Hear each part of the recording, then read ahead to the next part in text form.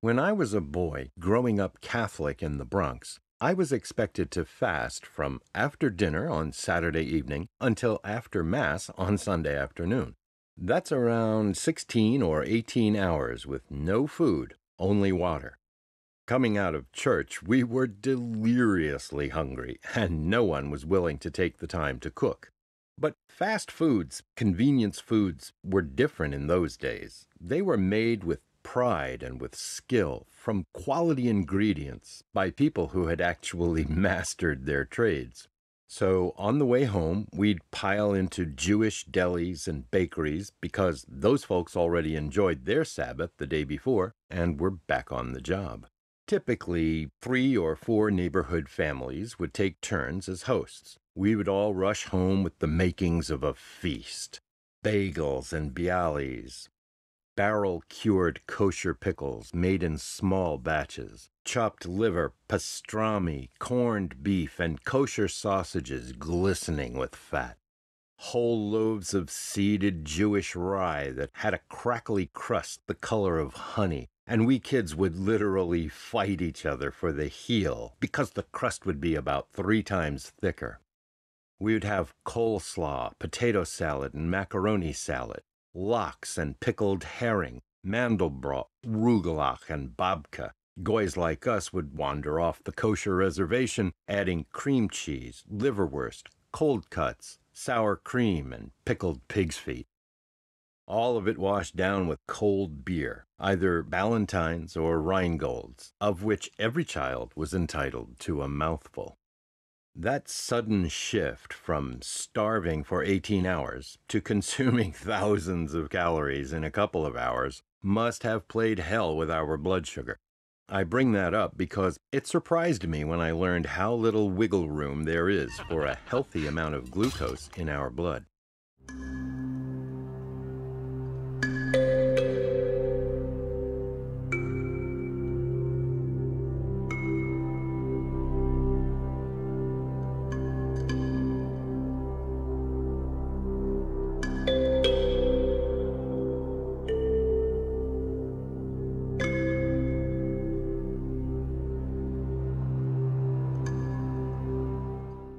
Glucose is a fairly simple monosaccharide, a basic sugar.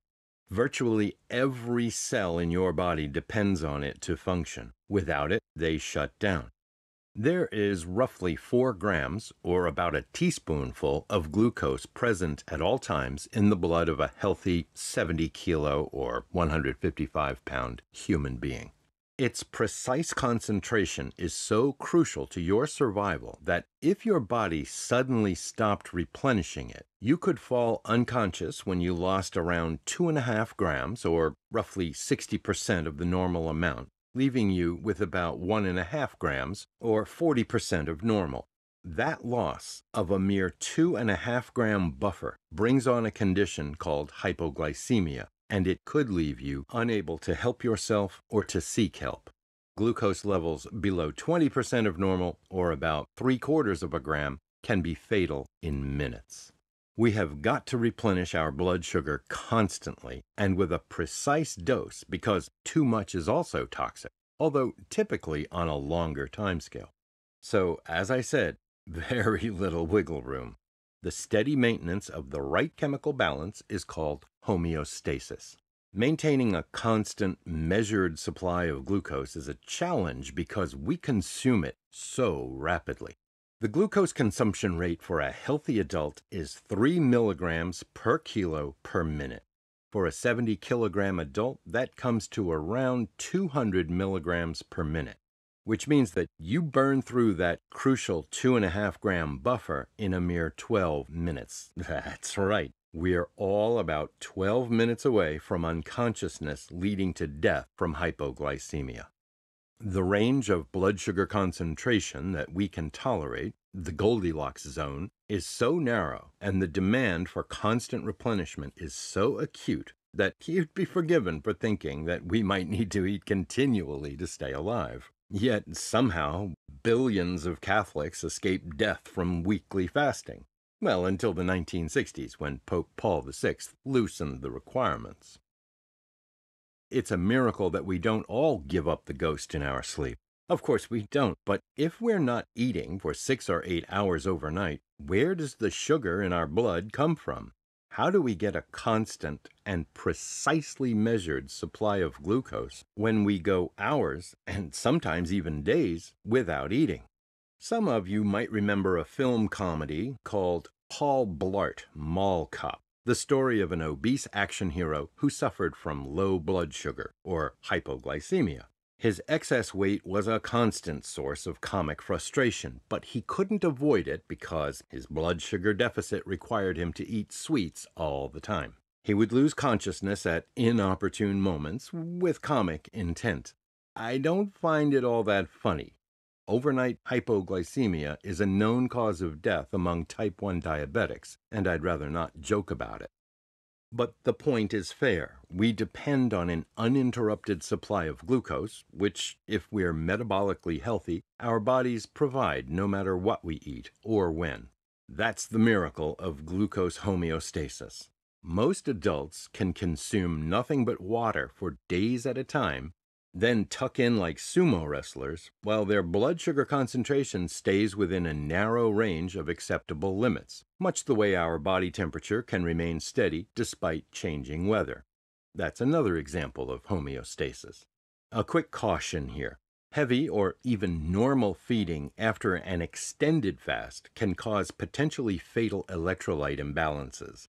Before breaking any fast longer than 3 days, you need to learn about a condition called refeeding syndrome and how to avoid it. It was discovered, tragically, toward the end of the Second World War, when starving prisoners were liberated and suddenly fed, only to become violently, even fatally ill. But for healthy adults, a water-only fast up to 72 hours long is generally regarded as safe, and refeeding syndrome is rarely an issue. So now, let me oversimplify this miracle. Well, 2 miracles. First, the fact that the body supplies us with glucose when we're not eating. And second, the way it regulates our blood sugar levels with precision regardless of what we eat and when. For supplying glucose, we have 2 mechanisms. The first is a storage buffer called glycogen, a long-chain branched carbohydrate made of glucose molecules.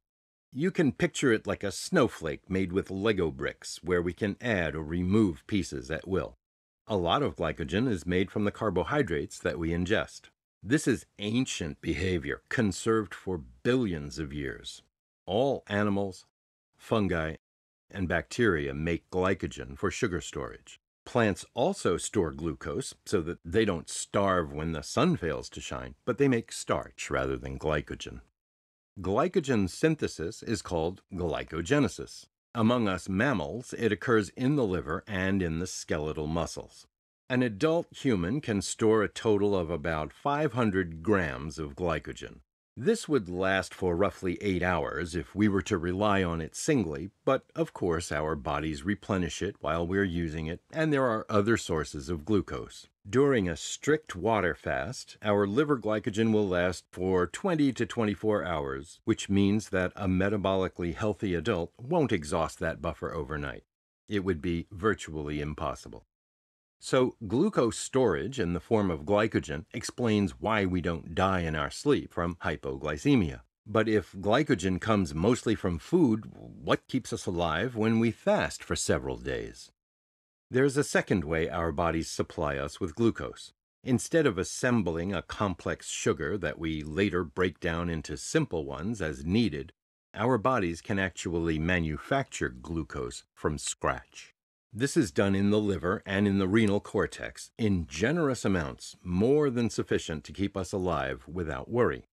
Even more amazing, your body can make glucose from carbohydrates, as you'd expect, but it can also make it from proteins or fats. This process is called gluconeogenesis, and it means that it's not necessary for you to consume a single molecule of carbohydrate, ever. Now, I'm not saying that you ought not, simply that you need not, and I find that remarkable. We can go farther. Not only can we eliminate carbohydrates from our diets, we don't have to eat, period, at least for a time. The demand for an uninterrupted supply of glucose is so keen that our bodies will scavenge the necessary raw materials from our own fat and even muscle tissue. While this is undeniably self-destructive, the evolutionary strategy is to keep us alive despite starvation at any cost to increase the probability that the famine will end, that we'll find something to eat eventually. If we couldn't survive an extended famine, we probably wouldn't have made it as a species. This is why there's so much redundancy in the system, why we can make glucose from virtually any class of substance that we can digest, why we can make it even from our own biomass. And that's something else that the Second World War brought to the public's attention. If you've seen any of the heartbreaking footage or pictures from the camps, you'll know that starving people have very little body fat, as we'd expect, but they also have very little muscle mass. Their arms and legs look the way they do because the body will gradually consume itself to stay alive, thus increasing the probability that we might rescue ourselves or be rescued. And while it might be a ghastly process, it's also an optimistic strategy. Nature has found, through natural selection, that wagering on future food is better for the species than folding early and cutting our collective losses. Regardless of what we eat or don't eat, the liver and renal cortex manufacture glucose in generous amounts. And we can store the excess. We actually make glycogen from our own synthesized glucose. This is what enables us to perform demanding physical tasks even during a fast or while on a low-carbohydrate diet. And that makes perfect sense from an evolutionary point of view. If we've been starving for a while, we mustn't become weak from hypoglycemia because getting food might be physically demanding. It could involve climbing trees or rock faces, running, digging up roots and tubers, setting snares and checking them regularly, bringing down megafauna, or raiding nearby settlements, all of which require sharp senses, muscular strength, and endurance. Therefore, even when we're running on endogenous glucose alone, muscle glycogen levels remain normal, which is why athletes can follow a low-carb or ketogenic or carnivore diet. Carb loading will always offer a small boost, perhaps by topping up our reserves of liver glycogen, but the body maintains normal levels of blood glucose and muscle glycogen even if we eat nothing except proteins and fats. If that were not the case, keto dieters, like me, and carnivore dieters would be unable to participate in sports, even casually. You'd be exhausted within minutes. I suppose I should disclose that I've been following a very low-carb diet for over 3 years now, and I've got no plans to stop. I combine that with daily fasting for 18 hours overnight, just like the old days. I eat from noon until 6 p.m. and limit my daily carbohydrate intake to below 50 grams, aiming for 30. Just as hypoglycemia can be life-threatening, so can hyperglycemia. Persistently high blood glucose contributes to the familiar complications of diabetes: heart and kidney disease, poor circulation and nerve damage leading to amputations and blindness, and overall poor health resulting in a shortened lifespan. So again, we need just the right amount of glucose to be healthy. A typical adult can fast or feast while the body keeps its fuel mixture in the Goldilocks zone. But how? With such tight margins for blood sugar concentrations, how on earth do we regulate it so precisely over such a broad range of nutritional conditions that can change suddenly and drastically? I'm sure that everyone has heard that the pancreas is heavily involved in glucose homeostasis. It secretes two important hormones, insulin and glucagon, that regulate blood sugar concentrations continually. Let's learn how the fuel mixture is kept in the ideal range. First, there's insulin, which can transport glucose molecules into our muscle and fat cells when blood concentrations get too high to prevent hyperglycemia, and of course to nourish those cells because they routinely use insulin for glucose transport. Second, we have glucagon, short for glucose agonist. It stimulates glucose production through gluconeogenesis and through glycogen breakdown to keep our blood sugar supply going while our cells are taking it up and using it for fuel. It prevents hypoglycemia. You might think that the body uses one, then the other in an alternating pattern depending on our needs, but that would be too laggy. So instead, the pancreas secretes both insulin and glucagon together, altering the relative amounts in a constant process of self-correction. In other words, the throttle is always open and the brakes are always engaged. The only thing that changes is the ratio of throttle opening to braking force. Your body has the habit of driving with both feet. Your pancreas synthesizes and secretes both hormones, largely regulating itself, incredible as that might seem. Glucagon is made by what are called alpha cells, and insulin is made by so-called beta cells. The amount of each hormone that the cells release is affected directly by the concentration of glucose in the blood. Because this isn't quite confusing enough, it appears that the hypothalamus is also involved in sensing blood glucose concentrations and signaling the pancreas. Additionally, there are nutrient sensors in the gut that respond to the presence of sugars we've eaten, which in turn release their own hormones, signaling the pancreas. The extent to which these other mechanisms contribute to sugar homeostasis is still under investigation. They might be more backup systems than primary contributors. Or not. One thing's for sure. This level of complexity gives us non-diabetics a clue about why treating diabetes is a lot trickier than merely injecting a bit of insulin now and then.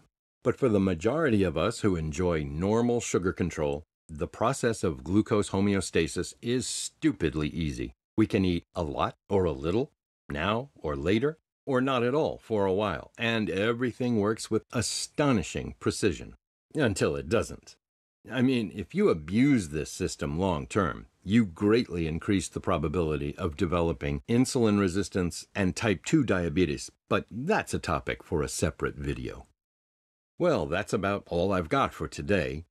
Right now, I'm testing several different kinds of content to see what works. I'll be back in a week or two, so keep in touch. Cheers!